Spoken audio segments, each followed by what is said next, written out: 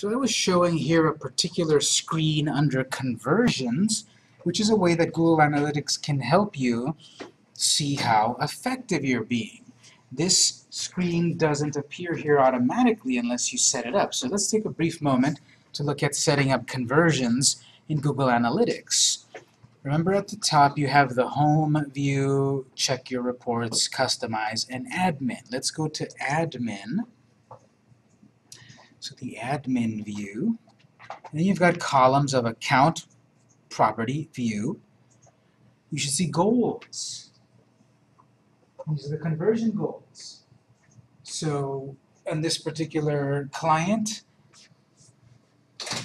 for yourself, you probably just have one website, so it's pretty straightforward. But for us, notice we've got all of these different accounts, clients, and properties. So for us, we just have to make sure we're in the right screen. For yourself, most likely it's no big deal.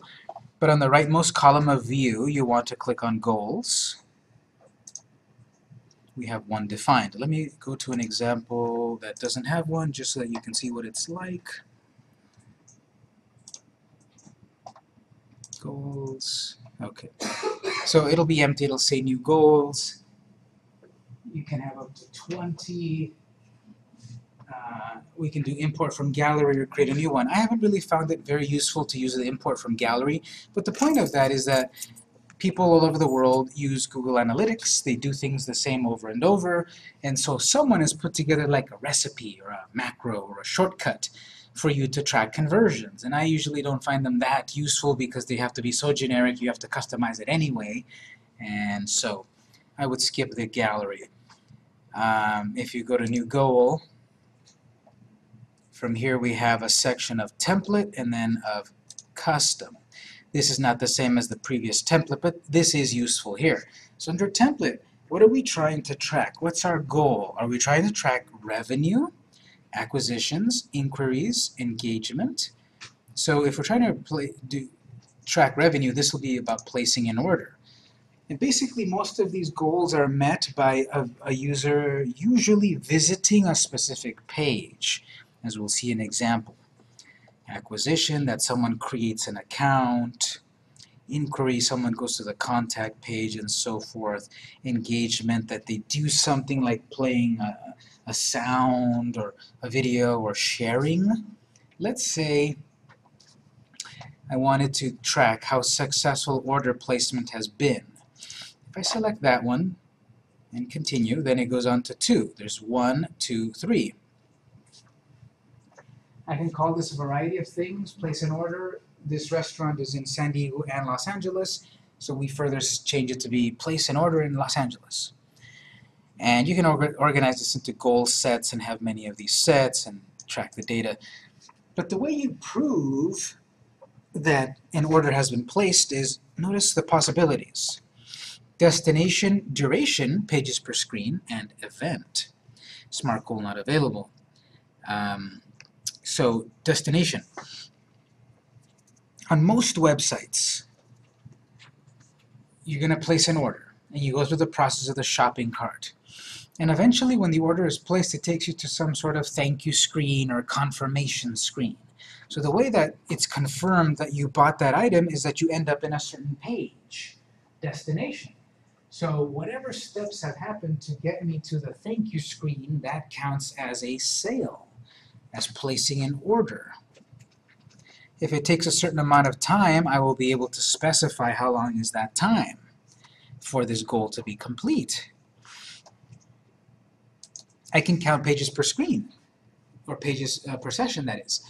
If it takes 7 pages to work the circuit to go through the system, and they went through all 7, that was a successful completion. Playing a video, etc. So let's say it's going to be destination, and the actual details are equals to begins with regular expression, usually equals to. For example, use my screen for an app and /thank you instead of website.com/thank you. So if I've got a page called something like order placed.html, That's the final result of the person going through the process of buying a product. They get to that screen that says order placed. If Google Analytics sees that the person got to that page, they count it as a sale. No one should really get to the order placed screen unless they placed an order. Let me get back to value in a moment.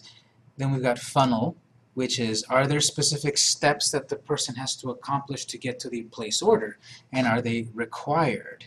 So let's say the first one is storefront. That one is the page called shopnow.html. Then we expect the person to go to the cart. So that's mycart.html.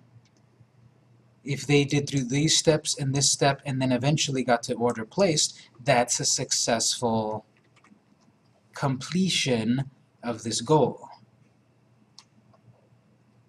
You can tell it to verify, it'll send some fake data, then it'll verify it. So you see, this is a way to track efficiency or efficacy, effectiveness of something. Are people buying your product or not? And if you make these required, the person has to go through this process in order for it to be counted. What was verify again? You can then have Google calculate if this was going to be an attainable goal. It'll send data, it'll try to go through these steps to verify if it's right. I see. It'll test it. It'll test it, yes. If I go back to value, which is optional, funnel is also optional, but value is assign a monetary value. So I wouldn't be able to do it here really because I've got so many different products. But let's say I'm selling one particular product, t-shirts, and they're all worth $10 each. So if I say that if someone completes this whole process, that was worth $10, then Google will show you've completed this many goals and it's actually earned you this much money. Does this work if you go through PayPal? No, because the addresses on PayPal are at paypal.com/something. Mm-hmm. But PayPal often allows you to have a redirect screen at the very end. Mm-hmm. So if someone completes their buying process at PayPal and you set up PayPal, it'll automatically take you back to your website. Instead of it automatically just going back to the home screen of your website, you can have it go to a thank you page, and that is something that you can count. So this is one possible goal. I'm going to cancel this just to show you instead.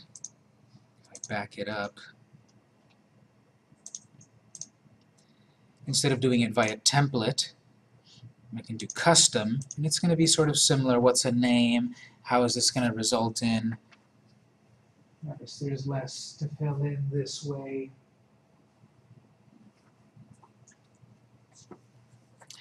But these are conversions. These are results that Google can track. And they're all based on sort of like an end result on your site. This is something that I recommend people to set up and to use on Google Analytics. You get a lot of data, yes, but then you have to take this extra step here to create these goals. So any questions on that before we move on?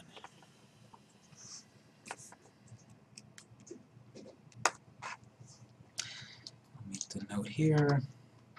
Set up Google Analytics goals as soon as possible to see the efficacy of your online endeavors. Everyone's going to be a little bit different, but that's the big idea, that it's a chain of events that someone accomplishes on your site. And you can set a monetary value to show, again, how effective it is. I'm sorry, I wasn't clear on the goals in terms of conversions. They're sort of using the term interchangeably. A conversion, which is a result, Is a goal. is a goal. Yeah.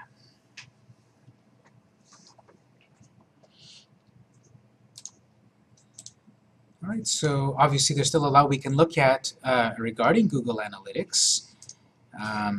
You should browse it and check up on here. If you might have a screen that looks like this, a bunch of help stuff. If you don't see it, it's hidden underneath the mortarboard here, this little graduation cap.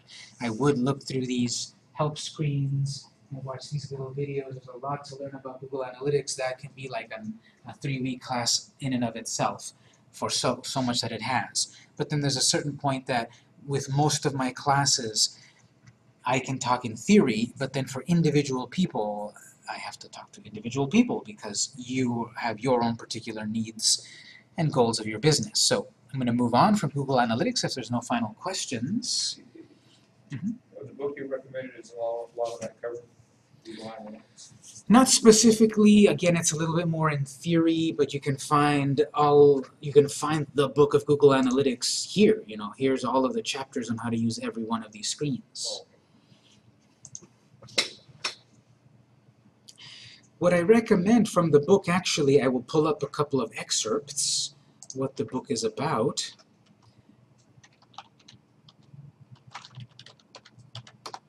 I bought the digital version of it, the Kindle version, and you don't have to have a Kindle to read Kindle books because there's the online portal to read your Kindle books.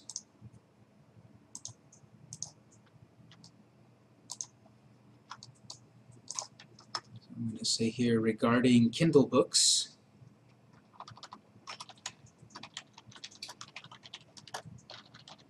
I like them because they are portable and searchable and don't need a Kindle. Use read.amazon.com. You can read all your Kindle books there. On a tablet, on a desktop. Now, if you've got a tablet or a mobile device, then download the Kindle app, the free Kindle app, and then it's most effectively set up for you to read on a device.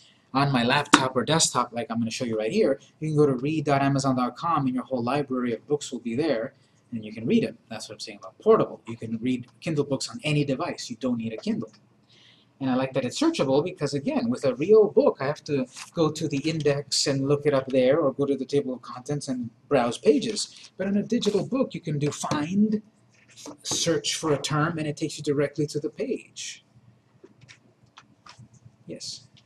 Back on our goal details, category, action, label, value. Well, is it a quick question? Because I'm already moved on from that. Okay, well, yeah, quick. If all I wanted them to do is to contact me, email me, it's just category would be contact, action, email me, and then label me. That sounds about right. Yeah, we can look at it during the break. But yeah, it sounds like you're selecting the right items for contact. Thanks. So I'm going to pull up the SEO Beyond book. I'm not going to obviously show everything about the book. It's a very affordable book. You should look at it on yourself. But I'm going to go into a section here that I think is very valuable.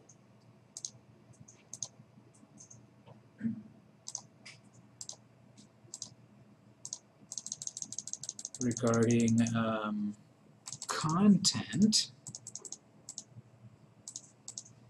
It goes on to talk about various things that we've talked about with more detail.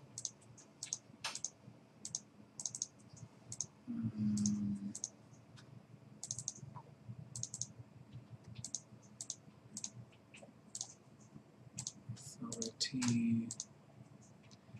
Again, quality pages raise the ranking of your own page, so backlinks, good backlinks help your page. It goes on to then say the opposite is unfortunately true, low quality pages, so spam sites linking to your site are bad. That's why you want to do disavow. So then it talks about quality, not quantity. To be seen as a real authority, your site needs incoming links from other sites. Since the update, the author no longer recommends any types of automated link building tools. So this was an old technique that you would buy software to create more links to your site. Now it's not that way anymore. It's going to be about quality content. And it goes on again about make sure your page deserves to rank, that it's got quality content. The point I want to show here, ranking for your keywords, okay, backlinking. He says, I'm sure you're concerned about building incoming links. What's the best way? It's saying the best backlinks are the ones that you get to your site are the ones you do not create. These are not backlinks from other sites where you did not request the link, nor did you have any say in the anchor text. These types are the holy grail. They're also the most difficult. So if you can't ask another website to link to you, if you can't pay another website to link to you, if you can't tell them, please use my name in the link, how are you going to get the link? The best way to get this type of link is to develop content that your visitors will love and want to share. And the chapter goes on to say various examples of types of content to create to help you get links. Again, download the book to get all of the details, but I'll mention a couple of these that I like and recommend. One is infographics. So this is ideas for content to get you traffic.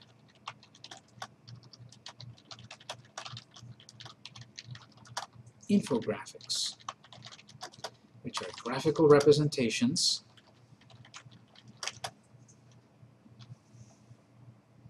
of possibly boring topics. Visually interesting graphical representations of possibly boring information. It sounds very, very heady. Here's a tangible example. If you'd like to check this out, Pinterest.com. Pinterest.com/Moshe13. This is one of my colleagues, former student, web designer and developer. He's got a Pinterest account. Pinterest is a social network where people share content, generate traffic. And so Chuck has an account here, and he's doing pretty well on Pinterest. And by that I mean he's got 33,000 followers on Pinterest. So in theory, the point of a social network is you have followers, you have a captive audience. When you share something on Twitter, when you share something on Facebook, Pinterest, your followers mean people are paying attention. If you take the social media class in there, I talk about the 1% doctrine, that 1% of your followers are often the ones that are the most active, the ones that are the most real, the ones that are the most valuable. So if I've got 100 followers, 1% of 100 is 1. 1 follower out of 100 are the ones that are really going to buy your product, read your newsletter, donate to your nonprofit. Very, very low number, I know. But again, it's very easy to give a like, to give a follow. But suddenly it's much harder to give a buy, or a donate, or a register. So 1%. That's why we're trying to get followers in social media. 1% of 33,000 is like 300 or something.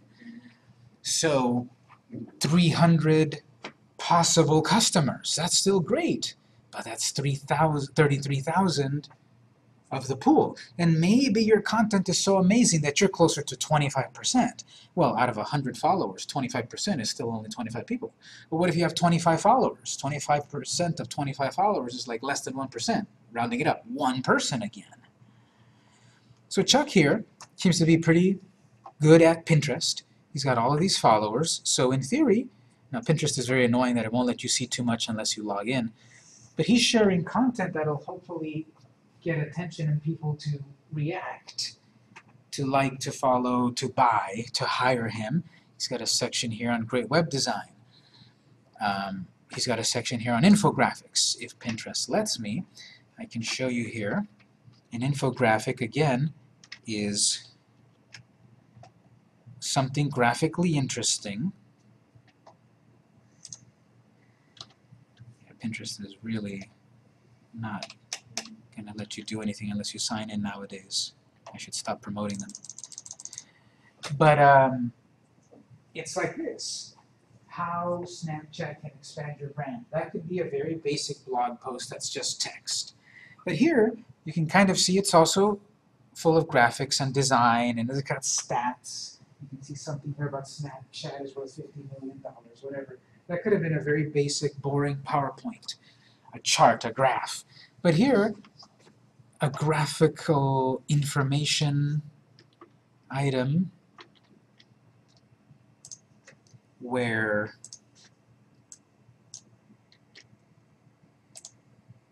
you're getting across this information in an interesting way.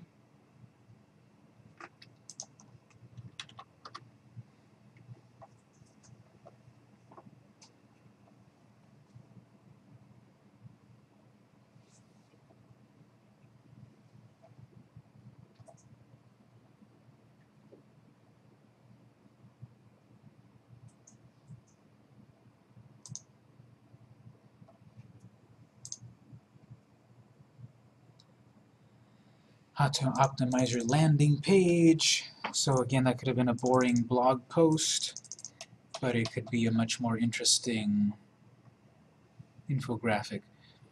These obviously take more effort to design, and if you're not a designer, well, this seems like a very complex thing. But you can search infographic template. You can search infographic generator, infographic software, infographic maker, Venngage, free infographic maker. So you could go here, and you've probably seen these, maybe you didn't know its name, and I wish I could show you a direct one. But these, again, are graphical representations of data. Look at this in the background here. I can see this is something interesting to look at. Google Analytics report. Instead of just boring numbers, it's designed, it has visual interest. That is one of the content creation examples. Create infographics, share them on social media, put them on your website, give them away for free. Use tools like Venngage to create them. Or simply PowerPoint. Open up PowerPoint and see what the clip art there is and put together something. This obviously takes effort to do that, and not everyone needs this. Let's say I'm looking at that client about that Mexican food restaurant, Texcoco. You know, you would say, well, what kind of graphic can I show off there? Something interesting and whimsical, such as, you know, the history of tacos.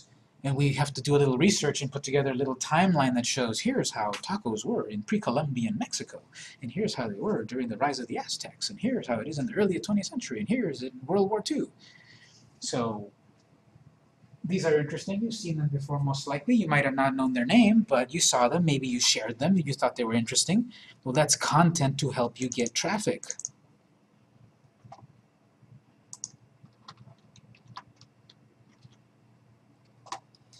The book goes on to say a couple of other ones. I'll skip a few. Lists. This is one I like. Posts that include lists are the types of posts people love to share. For example, top 10 WordPress plugins on a site about building websites. The 4 best travel destinations if you're a realtor. You know, some sort of article about what not to do when you're buying your first house. Top 3 list. So this is blog posts about lists. Blog posts based on lists.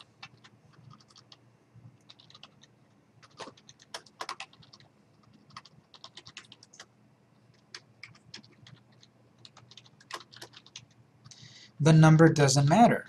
Top 5, top 10, top 47, whatever. The number doesn't matter. It's just some list where you count down or you count up. You've read these. Most likely you've read a couple in a row because they're so short and interesting.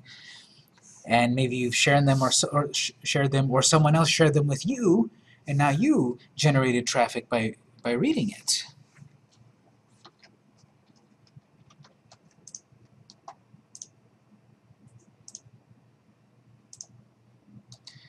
YouTube and other video sites. So video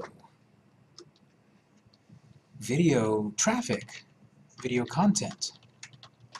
Much more effort than a blog post or an infographic, but the new marketing. 10-second to 10-minute videos. You have short video tools like Vine and Instagram that let you create short videos. You can go on YouTube where you have no limit. You can create 2-minute long videos, 15-minute long videos, hour-long videos. What will you create video about? Well, it's out of the scope of this class, but if you have the time, this Wednesday, in 2 days, I'm doing the YouTube class. It's in my social media class. Day 3 of the social media class is a focus on YouTube this Wednesday in 2 days. I still have space, 6 p.m. down in room 110. We're going to talk about YouTube all day long, what we can't talk about here. YouTube has been very effective for our various clients because text is nice and valuable and all of that, but what's seemed to be getting more people's attention is multimedia, video, audio, narration, commercials, all of that. And we'll spend time talking about that in that class on Wednesday. What time? 6 p.m. 6 to 9:30 p.m. Room 110. So this chapter just goes on to give ideas about what kinds of content to create to get you attention, to get you traffic. Because this is, again, SEM. Modern SEO is not just keywords, put them on your site. That's like so basic nowadays. Notice I haven't really done that in great detail because it's not as valuable as it was before. Yes, we talked about the long tail keyword strategy and all of that. What was the point of all of that? Well, if I developed a long tail keyword strategy with these keywords, best Mexican food restaurant, what about if I write an article about that? What if I make a short video about that? What if I put a top 10 list about the 10 best Mexican food restaurants? I figured out my keywords and I have to use my keywords. So check out that article, and it talks about social media, blogging, Twitter, all of that.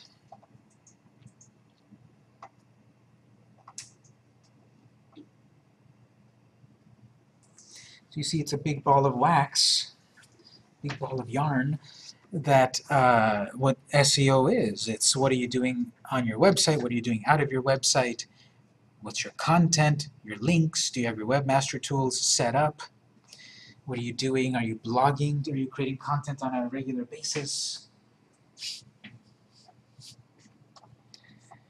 In this overview of this class in 3 weeks, I wanted to lay the groundwork of a variety of topics, and I set up the class in this sort of way that, yes, there's a lot of things floating around in this solar system of concepts. We've looked at one aspect of it.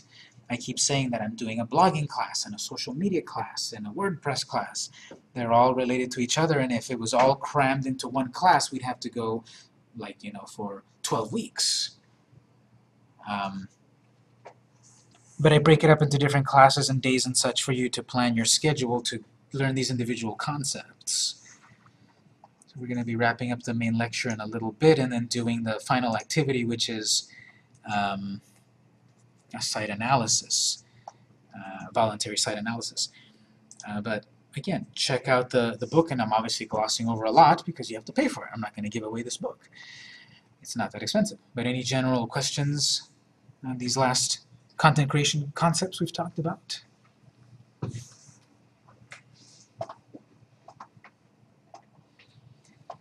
Okay, so we'll shift gears to our final concept of having the site analysis.